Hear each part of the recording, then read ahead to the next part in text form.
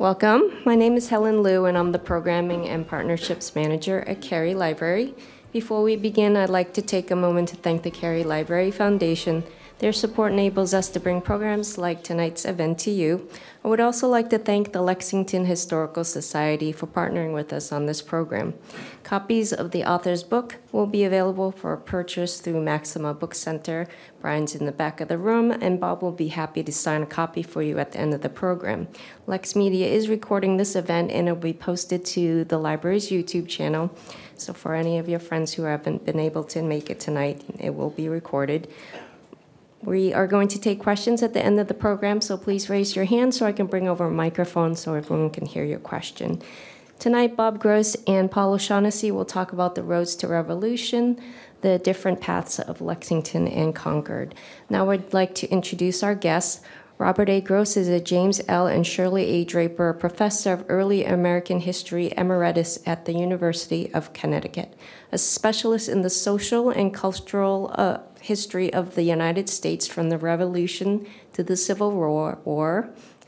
Gross focuses particularly on New England. His first book, The Minutemen and Their World, presents a community study of Concord, Massachusetts in the 18th century, portraying the lives and circumstances of inhabitants at all levels of the social order and tracing the internal conflicts that shaped the town's participation in the mobilization against British rule.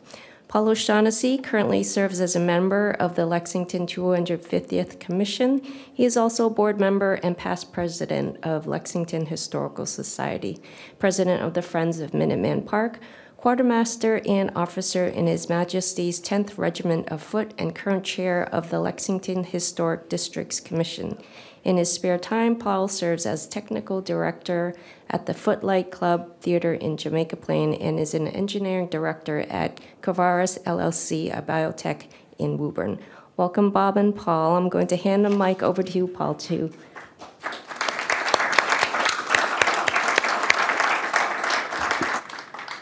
A couple of slackers up here. So I grew up in Lexington, and you live in Concord.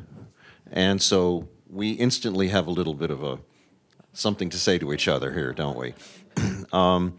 So I think that as an opening, first of all, I brought along my copy from the 1980s of the Minutemen and Their World. And this is, as you can see, rather dog-eared and such. And I read it quite a long time ago. But what fascinated me about this is so many people they write about the battle, and that's about it. This talks about the people, and I'm stealing some of this from you, but it makes for a fascinating read. You cannot understand what happened until you start to understand the people. Then it starts to make some sense. But a lot of folks, when they think of the American Revolution, and particularly Lexington, Concord, and things of that nature, they tend to simplify a bit. They sort of see it as a linear progression towards rebellion, and then, of course, we win, and hurrah, and it's, the rest is history. I'm going to just throw you a softball and say it was a little more complicated than that. Yeah, a little bit. Thank you all for coming out. I really appreciate this book's been out for a good while, but I've actually never spoken in Lexington. And so I feel as if we've finally gotten past 1825. But maybe we can say something about that tonight. So let me answer Paul's question by telling you about how I came to conceive of the Minutemen and Their World as a book. And that is the Bicentennial was approaching in the mid-1970s. I was working on a PhD dissertation that was going to be called Land, Population, and Society in Concord, Massachusetts. Boy, that would have really sold a lot of books. But I was visiting the National Park Service's headquarters at the Buttrick Mansion, and looking at the diorama that is still displayed there with all the forces arrayed on the landscape. And I realized that they've been frozen in time, like the figures on the ode on the Grecian urn, forever waiting to be unleashed in history.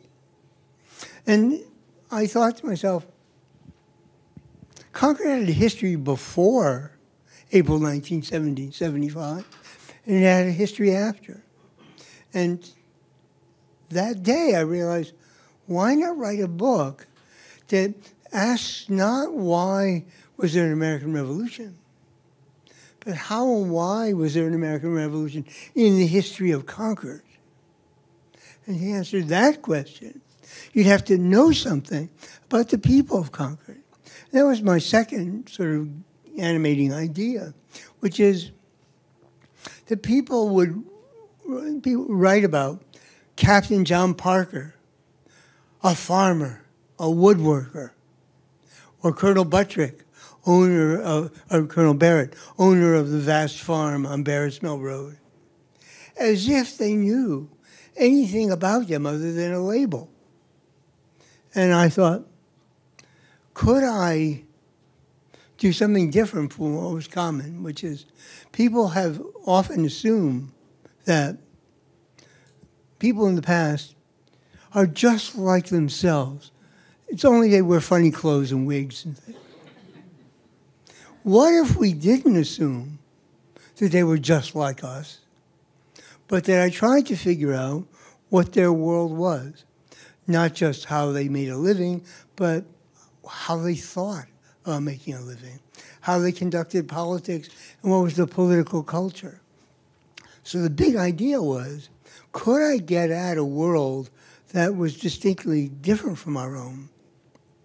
But could I do it deeply enough that I could present them as different and yet also come to see that they dealt with human issues that we could, in fact, make a connection with? And I believe your new one, we should compare them just a bit here.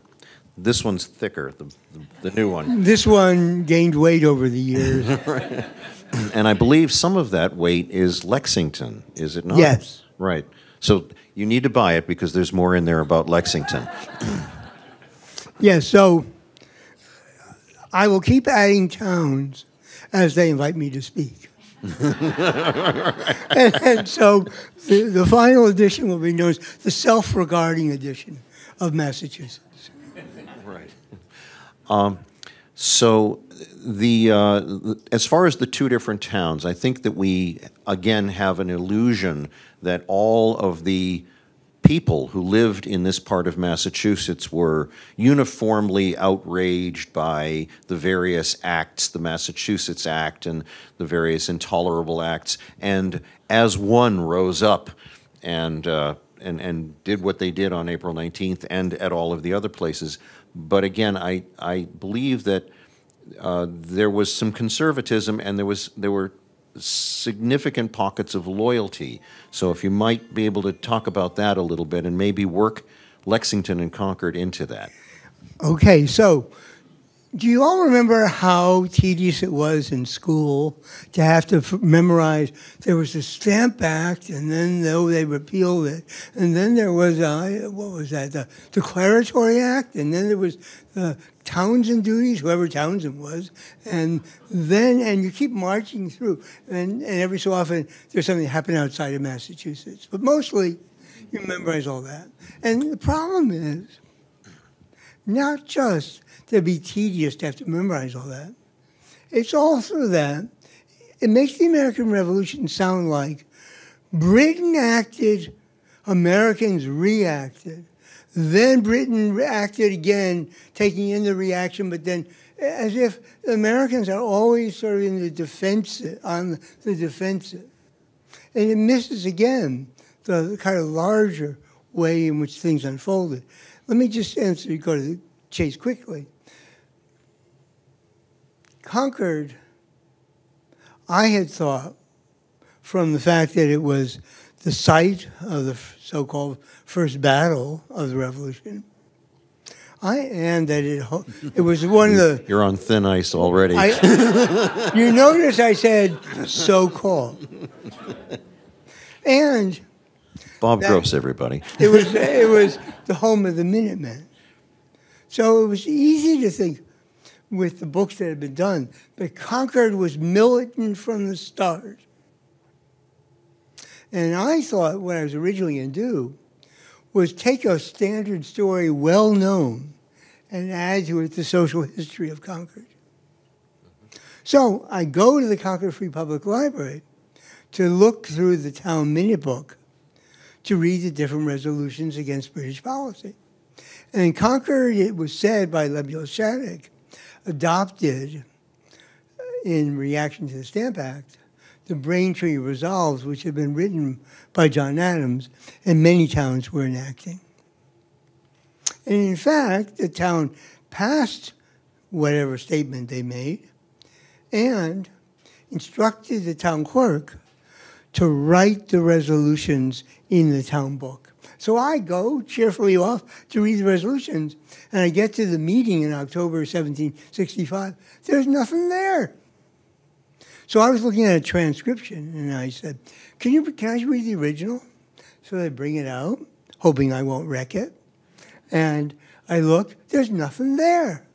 Apparently the town clerk, even though he was told to inscribe these resolutions in the book for posterity, was maybe more worried about the British and the royal governor, who might go check the town book for seditious statements. And then, put on my guard, I start to realize that Concord's resolutions about British policies were at times non-existent, and at other times moderate and cautious.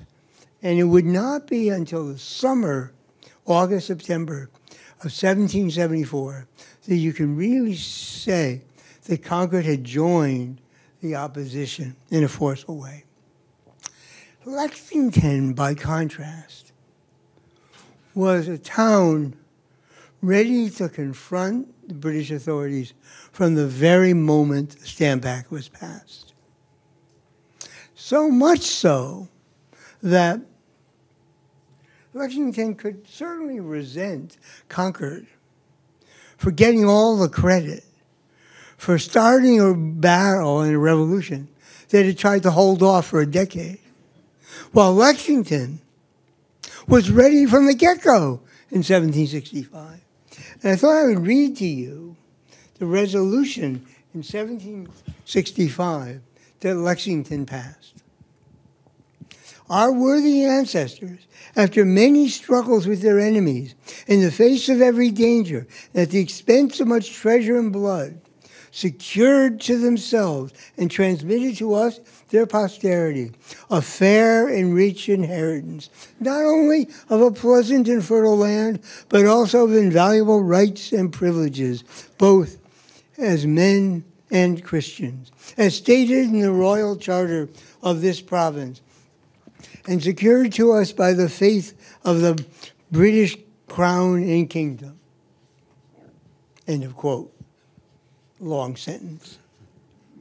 Having received so precious a legacy, they went on, it was their duty to preserve and protect it and pass it on intact to the next generation. And then they say that whether successful or not, succeeding generations might know that we understood our rights and liberties and were neither afraid nor ashamed to assert and maintain them, and that we ourselves may have at least the consolation in our chains. It was not through our neglect that this people were enslaved. Okay. That is one defiant statement. Concord passed the Braintree Resolves and didn't write it down. Concord's statement and the Braintree Resolves say, oh, the Stamp Act is such a burden on trade, we can't afford it. It'll cause a depression. And merchants in England, you'll suffer as much as we do here. And besides that, it's unconstitutional. We've been guaranteed by our charter the right to tax ourselves through our assembly. Both of those arguments, on grounds of economy and on grounds of the Constitution, could be made by people who were moderates and conservatives. But the statement made by Lexington is something different. It's what I call the inheritance meme, the appeal to the ancestors. Think about it. The whole Puritan migration is invoked. They left England to escape the tyranny of Charles I and of Archbishop Laud, and they suffered so much. They shed blood. They crossed the ocean. They risked their lives. They risked their fortunes. They fought in the wars against the native peoples, all so that they could establish a legacy to pass on to their children, their children's children. And how could we possibly betray it by not being true to what they have given us? That is not just an argument. It's an appeal that I would say is to identity politics. Our very identity as the descendants of Puritans is at stake. We have to live up to it. And it's even, if you will, a kind of ethnic nationalism. The descendants of the Puritan English settlers are those to whom we owe everything. An ethnic nationalism that is not at all what Jefferson has in mind when he writes the preamble to the Declaration of Independence. We hold these truths to be self-evident. All men are created equal. That's a revolution that can appeal to people of color, to people who are oppressed all over the world. But the appeal to the Puritans' inheritance is more restrictive. Moreover, what they're talking about here is our charter, given to us. They're actually meaning not the charter of 1629-30, but rather of 1691 from William and Mary that guaranteed things. If the charter, which is the last straw for before the revolution in Massachusetts, the charter's revoked. And what they're saying is, respect our charter and we're loyal to the crown. We're loyal to Parliament. So Lexington is already adopting this rhetoric and this position as soon as the Stamp Act is passed. Concord won't get to that until 1774. And then the big question is, they seem so alike. Why so different?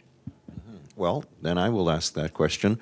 Why so different? But I'll ask it in a certain way. Lexington and Concord, well, Lexington was a part of Cambridge that had calved off and had been originally, many of you might know, it was known as Cambridge Farms. It was an outlying part of Cambridge. And so my impression is that Lexington was decidedly more rural than Concord. It was a younger town in that regard, and it had its own parish for a shorter period of time.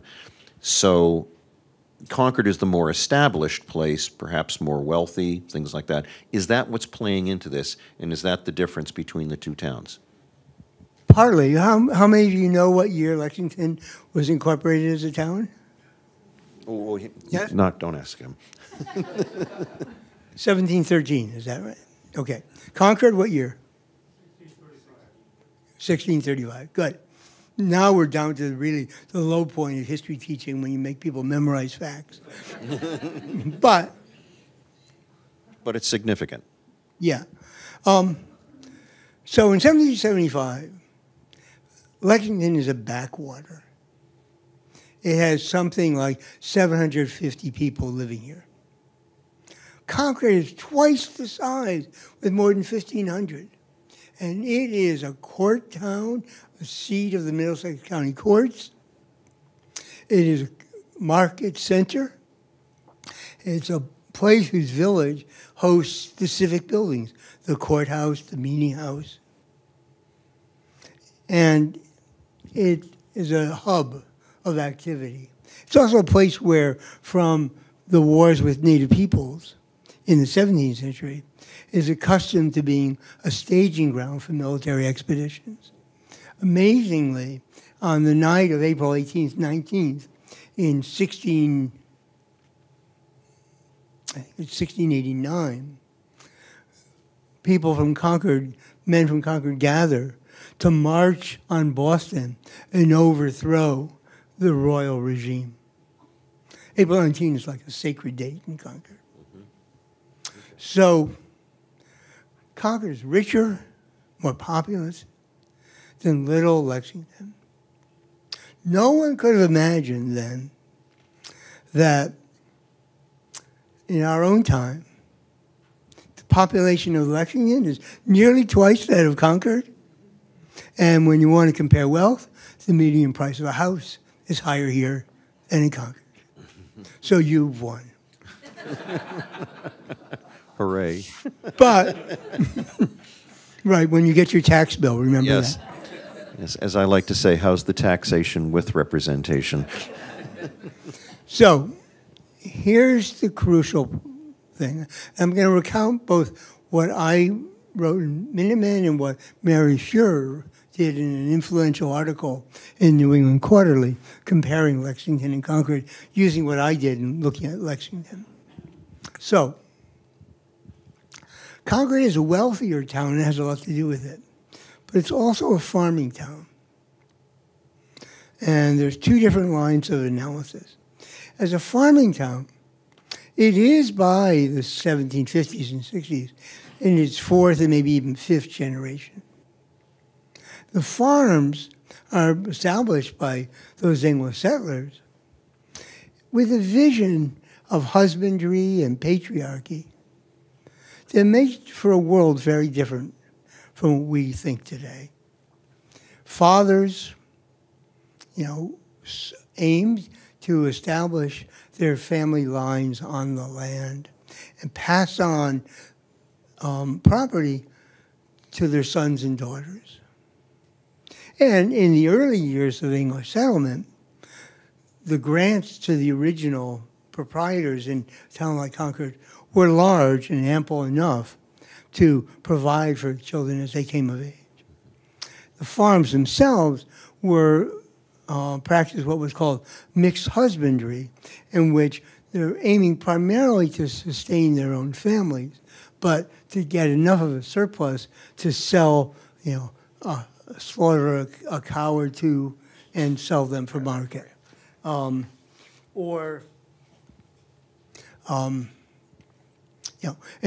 use the profits to be able to buy things at the store. They pay their taxes, or they exchange with neighbors, not in a barter system, but goods for goods, goods for labor.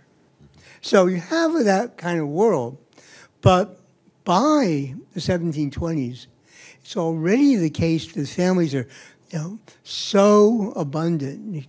Children are living so long that the biblical dictum, they be fruitful and multiply, proved to be the case. So increasingly, children would have to move away.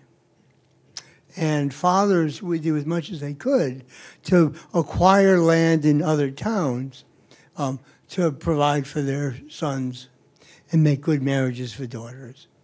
By the 1720s, a good many people in Concord are moving to what would be southern Worcester County and starting new towns. After the French and Indian Wars are settled, they're moving to northern Worcester and central Middlesex, and then up a cattle trail to New Hampshire, and then others are settling as far away as Vermont or Maine. That matters because the family arrangements for these patriarchal farms are going to come unstuck when there's not enough land for the kids. It's in the interest of children to move away as sons as soon as possible so that they can get land when it's there for the cheap or free. But it's in the interest of the fathers to keep sons at home working on the family farm as long as possible so that they can take care of the land and the other kids. What happens then is you have generational tensions between fathers and sons and mothers and fathers and daughters. And one way this is worked out is in changing sexual practices before marriage. In the Puritan time, fornication is punished severely, and there are very few marriages made in which anybody's going to wear a scarlet letter, in which any children are going to be born fewer than 9 months after the wedding. But the way to negotiate the independence of the young to go off and make marriages on their own turned out to be not, I think, as a deliberate decision, but as something that people kind of came to. The average age of first marriage for a man is about 25, 26. For a woman, about 21, 22. In such a world, you're talking about people who were sexually mature for a long time before they, and especially men, before they marry. But you begin to see, starting in the 1730s and 40s, more and more children are being born within 9 months or fewer of the wedding. And that suggests that there's a kind of, but there are very few illegitimate births. Some kind of negotiation is going on in the family. Mm-hmm. And so, let me bring us to the point. Patriarchy is under pressure. And this is by the eve of the revolution in Concord, in the 2 decades before the battle, something like 33% of all first births have been conceived before the wedding. Mary Fuhrer finds the exact same thing is true in Lexington. Mm-hmm. Likewise, about 2/3 of Concord's young men in the quarter century before the Revolution move away from Concord. She finds ditto for Lexington. Mm-hmm. So Lexington and Concord are actually in many ways quite alike. By the way, you might say, and I'm surprised you aren't already rising up and saying, how do you know this? How do you know about these people's sexual habits? What did you read? Who blew the whistle on them? So anybody here, you look like a group old enough to have done this. Anybody here go to a wedding? Then you heard that a baby was born sometime after, and you suddenly said to yourself, gee, when was that wedding? And what do you do? You what? No, but what would you do? You wouldn't go to the church records today. When you heard that somebody, you count on your fingers, right? You started coming back, what was that wedding? Well, what you do as amateurs, as gossip, I do for a living. So as a historian, I made this whole database of all the marriages in Concord in this time. And then, when was the first baby registered? So I elevated your neighborly gossip, which you should be apologizing for. I turned it into systematic social science. And made a living. And so, and I found out that Concord and Lexington shouldn't have had such a fight since they look like each other in so many ways. When land is getting tight and there's not enough for all the kids, this is a world in which landlessness will spread. And it turns out, 1771, both Lexington and Concord, about 1/3 of the male population is landless. So you've got growing economic pressure. You have growing out migration. You have a challenge to the authority of fathers. And this is a world that's not just one of patriarchy, but also one of, it's hierarchical, but it's inclusive. And so in town meeting, people are expected, on the one hand, to seek unanimity. When the town clerk records the vote, he'll write, the town voted. They rarely ever do a roll call vote. They want harmony. They want consensus. They want Concord. As true in Lexington as in Concord. And so, when a way you can understand this culture of hierarchy is to think about how they sat the meeting house. I noticed that when you all came in, did anybody tell you where to sit? Did you just take any seat you wanted? You did? Well, if you were going to the meeting house in the 1770s in Lexington or in Concord, you couldn't sit where you wanted. There was a formal vote by town meeting to seat the meeting house. And men on one side, women on the other. Women took the status of their husbands in a world of patriarchy. They were dependent variables. Everybody over 70, all the men and the women attached to them, got to sit in the front rows. But then the rich 60-year-olds in Concord got better seats than the middling and poor 60-year-olds, who wound around until you got to the rich 50-year-olds. And then nobody under 30 ever got on the first floor. And blacks, they had no formal place, but they were seated on the margins. Age, wealth, community service. People deferred to them. Okay, so I've now described to you this world of hierarchy and patriarchy, but it's also coming apart. Mm-hmm. Meanwhile, how is so if Lexington and Concord are similar and enduring the same social changes that in many ways are traumatic, then how come Lexington was radical and Concord wasn't? Mm-hmm. Here's the other part. Concord is a cosmopolitan place. It's serving as a court town, it's serving as a market center, and it has a number of officials who all have appointments from the royal government. Yes. Justices of the peace, high officials in the court system, militia top officers, all the minister of the town.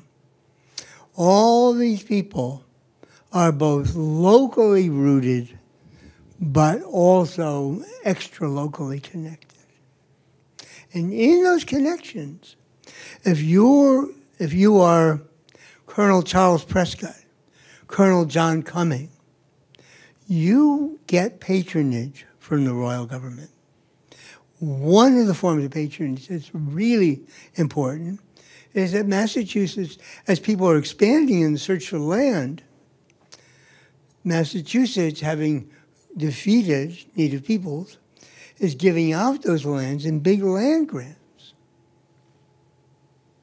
And they're selling, I should say, they're selling off townships. Mm-hmm. And then, in effect, the people who buy the townships are like developers. They're helping to settle an area.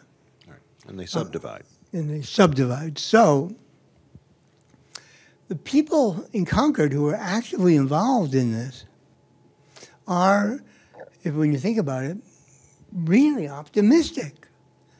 You're not going to buy a township and hope to settle it expecting to have an American Revolution. Right. And so there's a lot to lose. And these people are characteristically the slaveholders in the town, the enslavers. Why? Not because they're like tobacco planters or rice planters, but because ownership of house servants for life is a status symbol for people who identify with the British Empire. So what we have is that the distinguished local leadership in Concord is tied to the world of the empire. And they imagine themselves as the counterparts to the aristocracy and the gentry of Great Britain. So now you've got two things going. On the one hand, a town suffering, Lexington and Concord, a great many of the same social forces, same economic and social upheaval. And on the other hand, Lexington doesn't even have a retail store. Lexington doesn't have any colonels living in the town. It is really a backwater in this regard. And so the point being that, a point would be that the people in Concord, they have certainly more of these ties, much more to lose. And as things get difficult, it hits the more rural and the I would say less wealthy first. Is that does that actually hold some water? Not sure if we. I mean, it is true that the more rural groups are the quickest to embrace the line of what we owe our ancestors. But there are many rural communities, especially in Western Massachusetts, that actually just want to be left alone, who don't respond at all to the alarms that the Boston Committee of Correspondence is sending out. I don't think it's so much that they're badly hurt, but we can't say they're not conflicted. Right. They don't have these other associations that they would have to abandon. Right. But there's a further thing here, which is kind of what I argued strongly in the first version of Minutemen, and that is that comes to the question of why did Concord wait till the summer of 1774 before it rose up in fury? And that is all these different taxes that you're forced to memorize, they come and go. And like the taxes on the Townsend duties and the tax on tea, well, just don't drink tea. It's not that big a problem. But when, in retaliation for the Tea Party, Parliament passes the so-called Intolerable Acts, it revokes the Charter of Massachusetts, which Lexington and all had been worried about in 1765. It revokes the charter, and it bars all town meetings without the governor's consent. They can have just one a year, and the governor has to approve the agenda. So what Britain is doing is overturning local self-governance. When it does that, this is the first time they invade the township. They're going to control the militia. They're going to get rid of the council, except as an appointed body, and no more town meetings, no more local juries to control the administration of justice. What Britain does is it threatens people like in Concord who are already losing control of their local life through the challenges to patriarchy, the out-migration of the young, the struggles against landlessness, the conflicts in town meeting over issues that I haven't mentioned, but that shatter the desire for unanimity in the town. Losing control of their local autonomy, finding that the inherited way of life is fraying. In that context, what Britain does is say, we're going to really take away your control of your local life. And to people who are already anxious about their control over their own affairs, this is the last straw. And this corresponds with the final radicalization of Concord, and indeed everywhere. Exactly. Right. So when you find,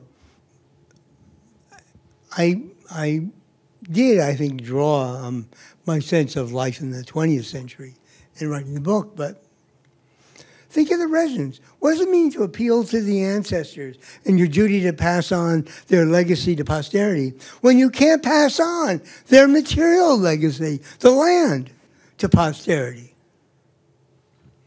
I don't know that there's a causal argument to be made, but there's a kind of resonance here.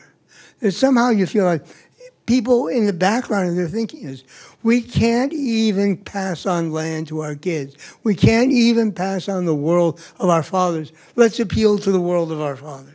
Pulling the charters undermines all of that. Yeah, right. exactly. It destroys that hope, right? Yeah. Exactly. So in effect, I'm arguing that Concord doesn't radicalize until Britain really threatens their control of their own affairs in local life. And so I'm going to segue a bit, because if we now can skip over the revolution and take us ahead about 50 years, can you talk a bit about why the two towns have had this problem for so long?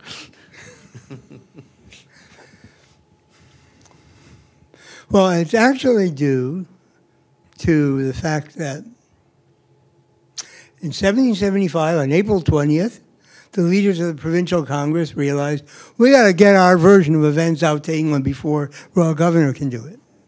So what's happening in Concord and in Lexington on April 20th and 21, 22 is justices of the peace are taking depositions from people who were here. In Lexington, from all the people who said, oh, we didn't do anything, we didn't fire any shots, we were innocent, we were dispersing when we were told to disperse, and they fired on us. And in Concord... You've heard that before, haven't you? And in Concord, they were taking depositions that said, well, we marched towards the bridge because we thought they were burning the town down, and we didn't fire because our commander said don't fire until fired upon. And then we fired back. So that's the story. No colonist started anything. It was always the Redcoats' fault. Yes, I admit it. Had war not broken out the way it did, there would have been the Boston Massacre, the Lexington Massacre, and the Concord Triumph. So now we're in 1825. Actually, in 1824, when Lafayette came to Lexington and to Concord. That's where it really starts. Started. Right. Samuel Hoare, a distinguished figure who is often thought of as the man of Concord who led everything, though he was actually more controversial than that. He greets Lexington and says, you were here at the first sight of American resistance to British tyranny. Well, in 1825, as that boast gets around, Lexington is not happy. And a newcomer to Lexington named Elias Finney, who I think ends up with a job as he's a lawyer and clerk of courts. But he's a newcomer. So maybe he's seizing the cause of Lexington for political advantage so he can climb the ranks here. He is outraged, and he gets assigned to gather all the depositions to show that Lexington, in fact, fired first, or at least engaged in organized resistance to the British. Now, it's pretty darn clear that there was no organized combat on Lexington Green. The British officers, when they tried to get control of their troops, certainly didn't think there was organized combat. No, they did not. Right. So, but this begins the argument over who deserves credit. And crucially here, you could ask the question, why does this matter? It matters. Well, but, you know, something's changed that being first matters. Mm-hmm. And I think it has to do with, in effect, how both Lexington and Concord are reformulating their civic identities in response to new waves of social change. Popular democracy, a market revolution, expansion of the sights of people through mass printing and the like, to imagine a wider world.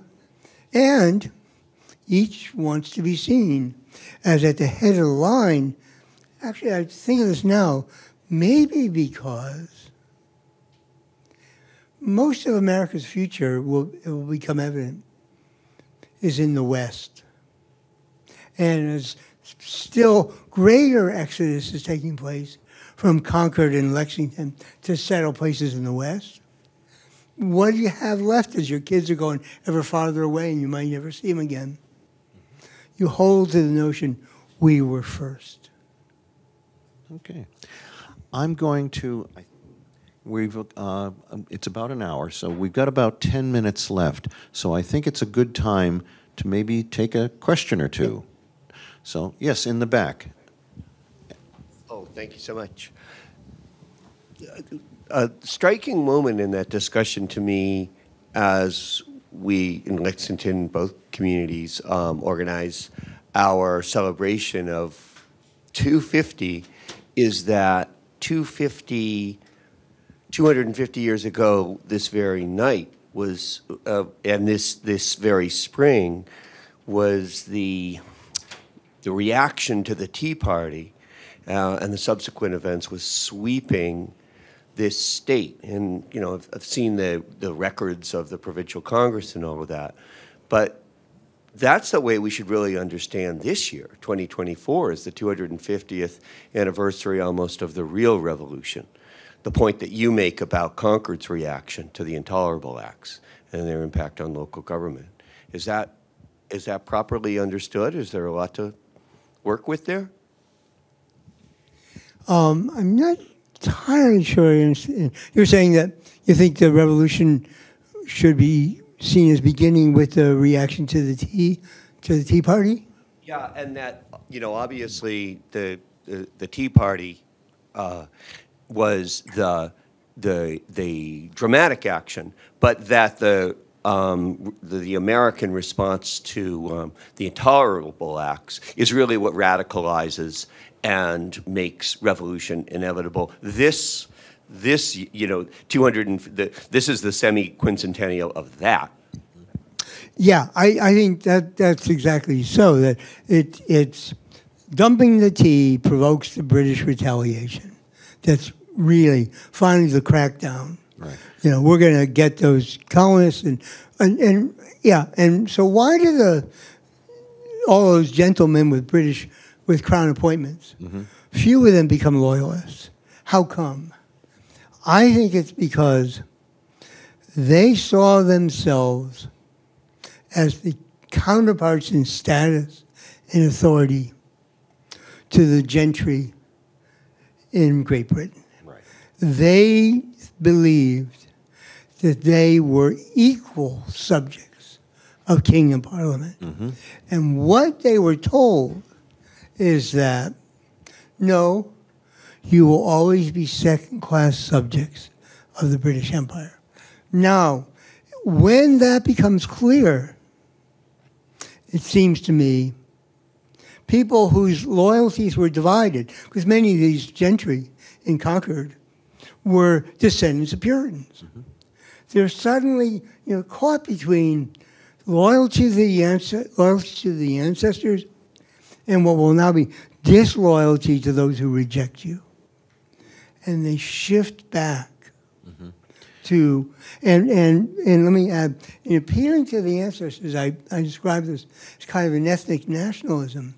And when I was thinking about it this way, it occurred to me, it's like the Serbs who go back to the Battle of the Crows, back in you may recall this from the wars back in the late 90s. But the appeal to the ancestors, so this is the original radicalism, as I'm going to just repeat, it's not the radicalism of 1776. And we can ask ourselves a question, how did Massachusetts go, how did Concord go, from the appeal to the ancestors to fighting a far more universalist-minded revolution? That'll be another lecture, right? Yeah, and of course this touches on, I think it's Adams who speaks of the revolution in the hearts and the minds of the people having already taken place long before the shots are fired. Is there another question? Do we have anything? Can I just Yeah, ask, go right. you said in 1774 that the Concord had finally had it with all these acts and all this thing, but you kept alluding to saying that Concord had had it in 1774. Was there one more specific thing that turned them, or just the buildup of whatever? I think it's the intolerable acts. It's the invasion of the town. It's taking away the power of towns to control their own affairs. Yeah, okay. Yes, sir. Could you, with the contrast in ministers between Lexington and Concord, may have had some, when you want to talk to that contrast and where that may have led the people of one town to be a little bit more radical than the other? Well, Jonas Clark was considerably older and better established as a minister in Lexington than was William Emerson in Concord. William Emerson was named minister in Concord in 1764. And by then, I think Clark had been minister for a dozen years, 1752. If I remember. Something like that. Something like that. Actually, the two men were not that far apart in their perspectives. But Clark presided over a unified church. Emerson presided over a church that had already been split under his predecessor, Daniel Bliss, who was an evangelical in the Great Awakening. And when Emerson takes up the pulpit, it turns out he inherits the enemies of his predecessor.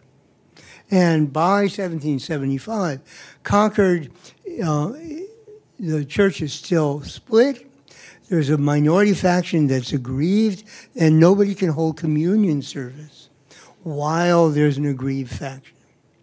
And so it would not be so much that William Emerson was not as radical as Jonas Clark. It's that he had a different political situation in the pews that he had to deal with. But by 1775, in February of that year, at a militia muster in Concord, Emerson preaches a sermon in which he goes through all the same. We owe it to the ancestors. They suffered under British tyranny. And the whole inheritance thing, we owe it to them. So Concord and Lexington are with their ministers on the same note. Thank you. Yeah, and it strikes me how this starts as a defense of rights of Englishmen and loyalty to the crown, that the crown is seen as the protector of such rights until suddenly they're not. And that's, again, to 1774. For the longest time, a great many people are seeing that, well, there are these scoundrels in Parliament. If we could just talk to the king, that would solve it, until they realize that the king is behind this too. And that's when he turns into King George. In a sense, you could say, for all the appeal to the ancestors, it doesn't become revolution until people connect the dots. They see, oh yeah, there was those Townsend duties and those other things.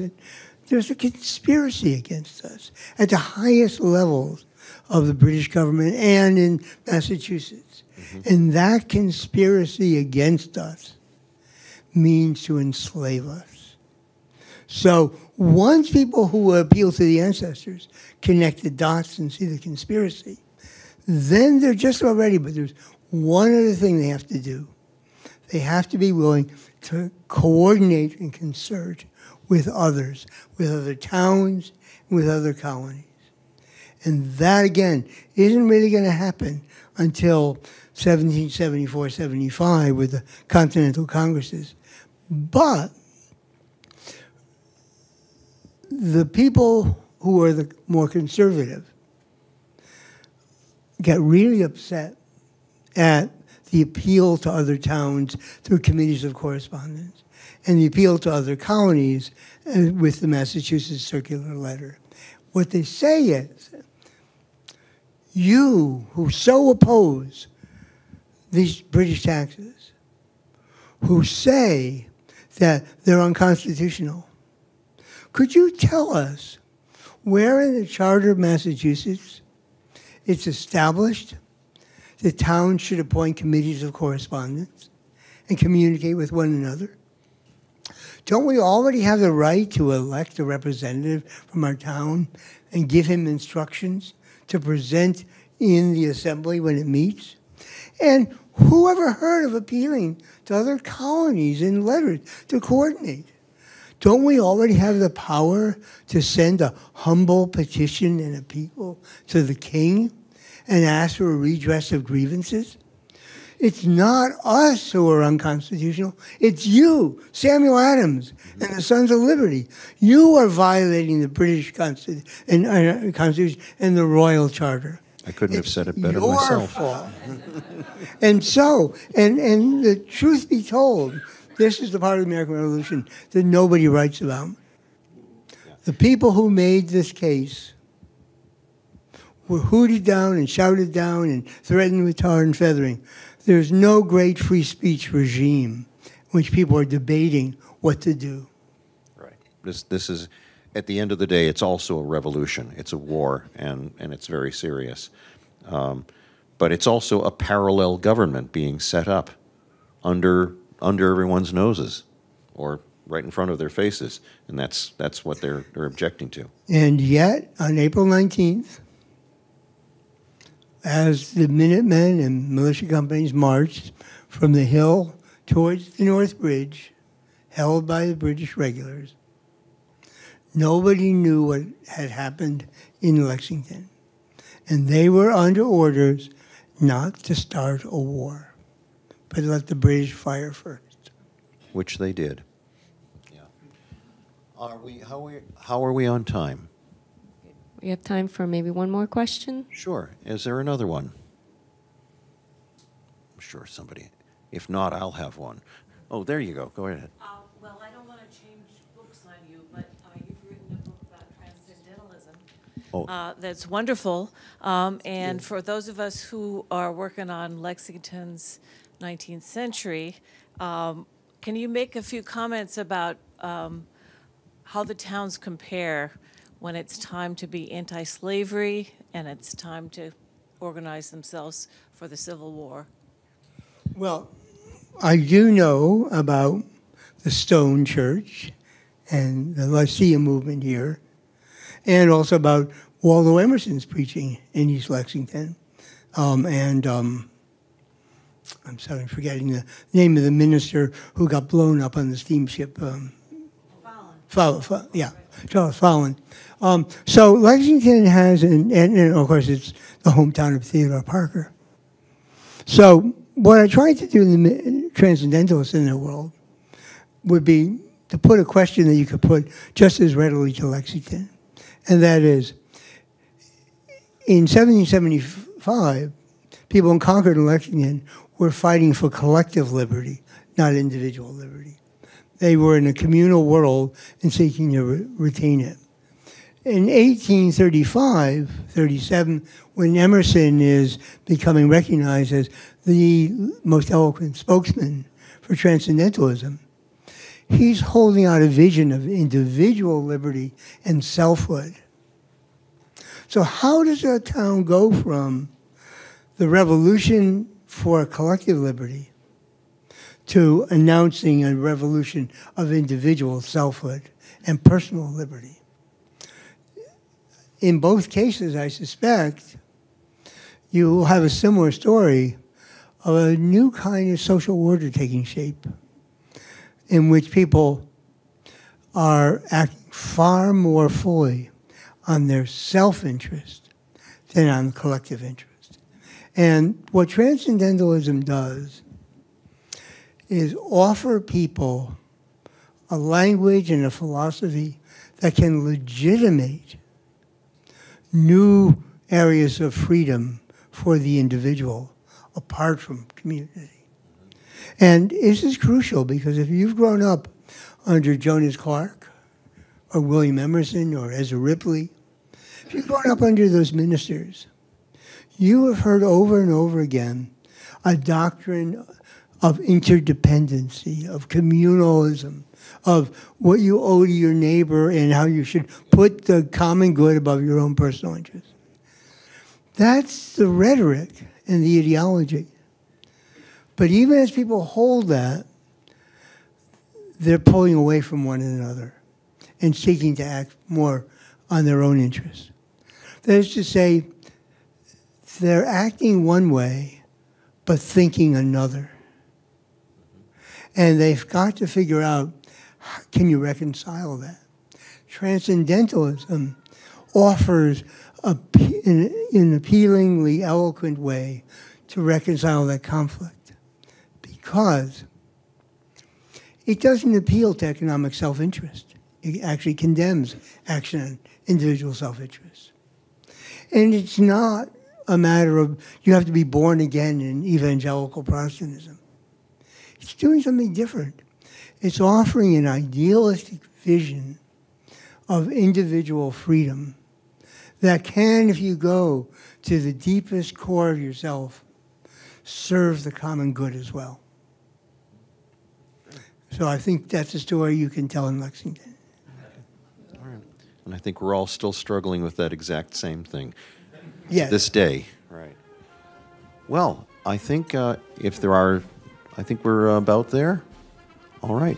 Well, thank you very, very much. Robert Gross, everyone. Thank you.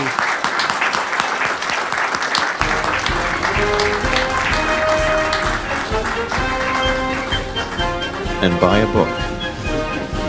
Thank you, Paul. Thank you, Bob.